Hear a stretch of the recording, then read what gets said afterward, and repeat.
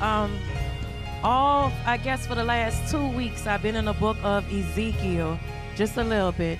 I've been in the book of Ezekiel, chapter 6, verse 6 through 10. And in this passage, not knowing what they were going to share about today or anything, had been going in depth about who the remnant was. A remnant are people that have been taken out of a violent situation. The remnant are just not anybody. It's just not any group of people. It's people that have been handpicked, selected, and chosen out of a very rough, violent, dangerous situation. And those people that are God's remnant, the Lord has called for a special task of pushing forth kingdom.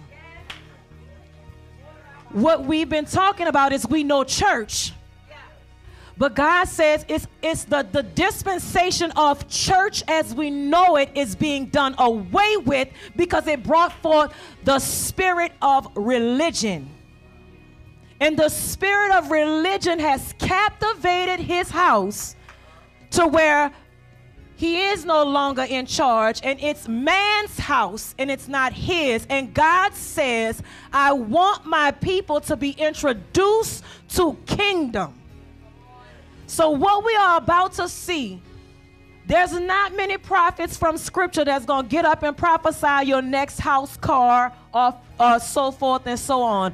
But I'm going to come forth and give you the word of the Lord that there is destruction coming.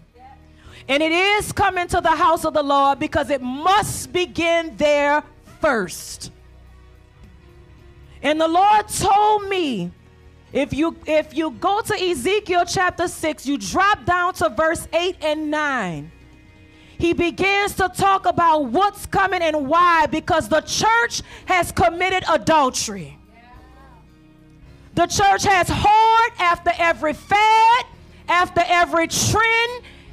It has embraced sage, witchcraft, and now we're going to grow weed on God's property. And God says, I have seen it.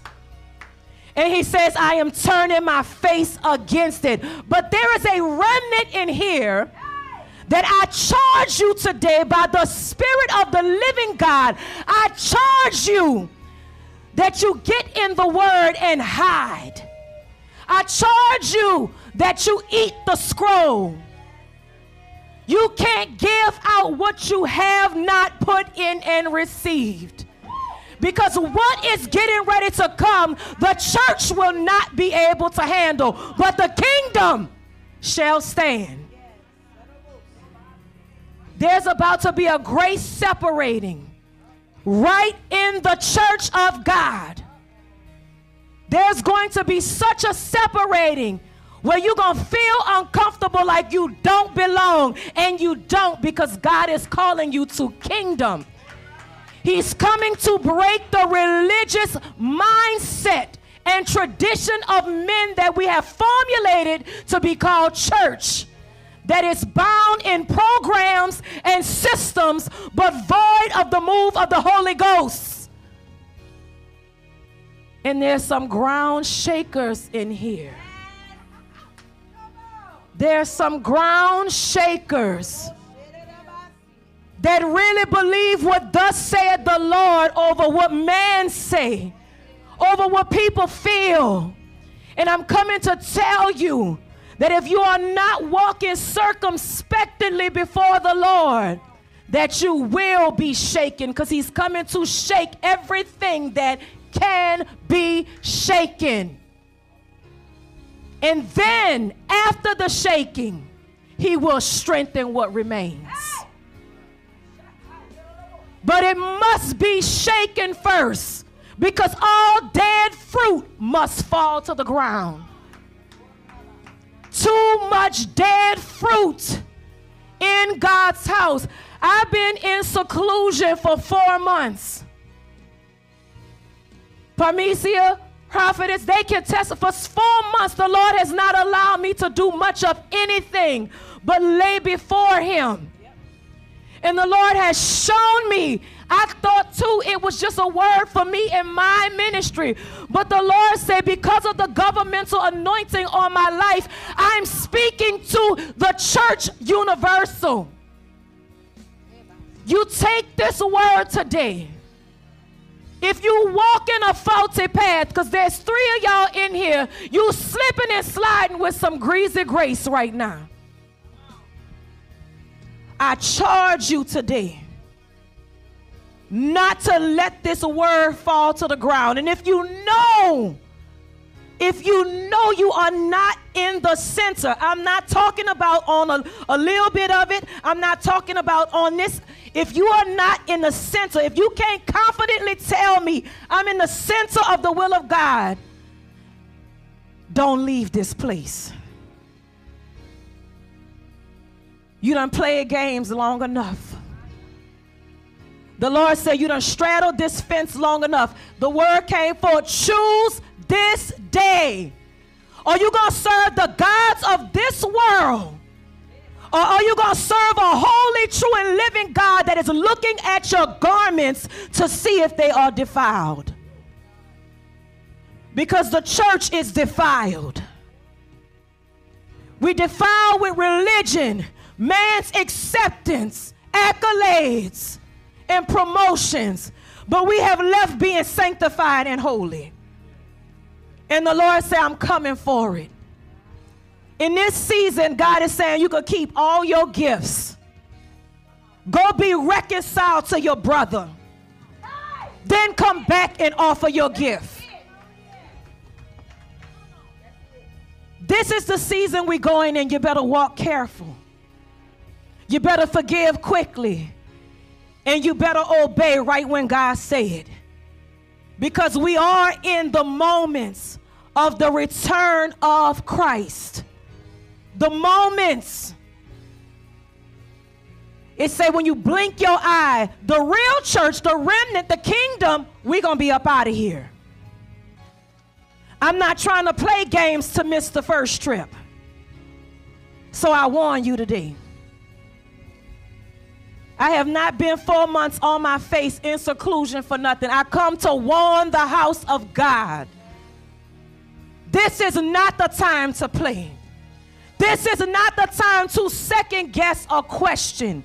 This is the time to be about the Father's business. I will cry loud in the wilderness because we do not have much time. The church is filled with dry bones because of suppression and oppression.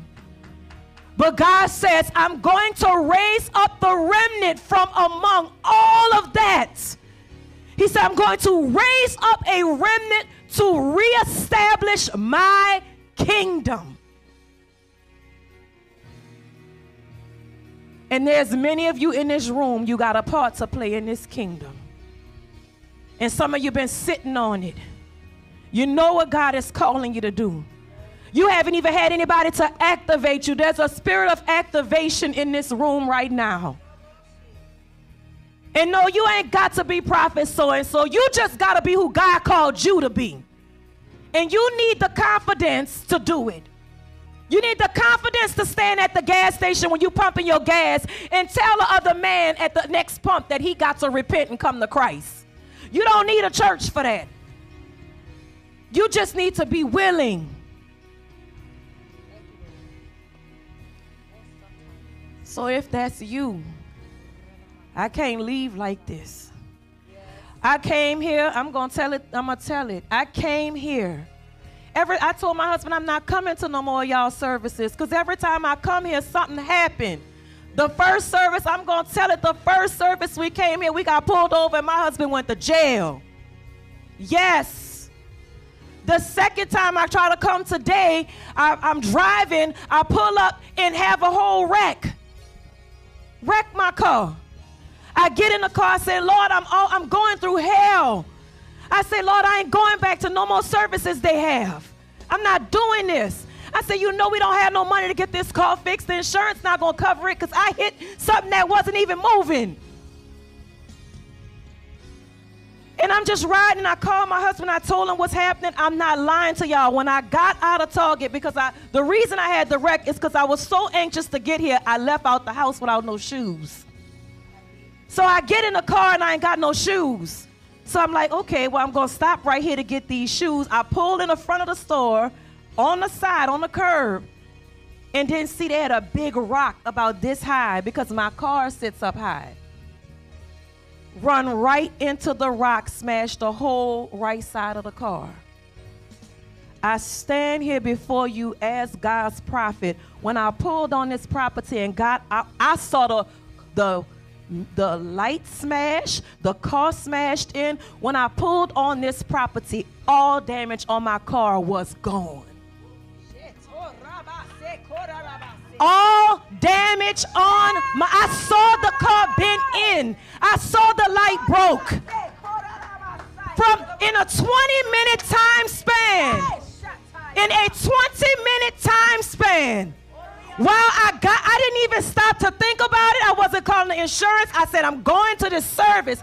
My husband said, you still going? I said, yeah. He said, well, God got something there for you. When I got out the car, I said, well, I didn't even take a picture to send it to my husband. I walked to the front of the car to take a picture, and there was no damage. They had some little scratches on it. I saw it bent. I saw the light broken. I saw it with my own eyes.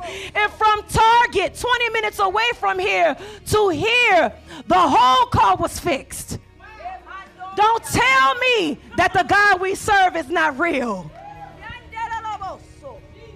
I didn't even ask him to do it. He did it because he wanted to. So I tell you that I'm not nobody false nothing.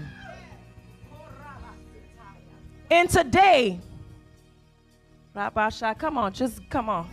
Y'all gonna receive it. We're gonna end the live broadcast at this time. Amen. God bless y'all. Hallelujah. We thank you for joining us live.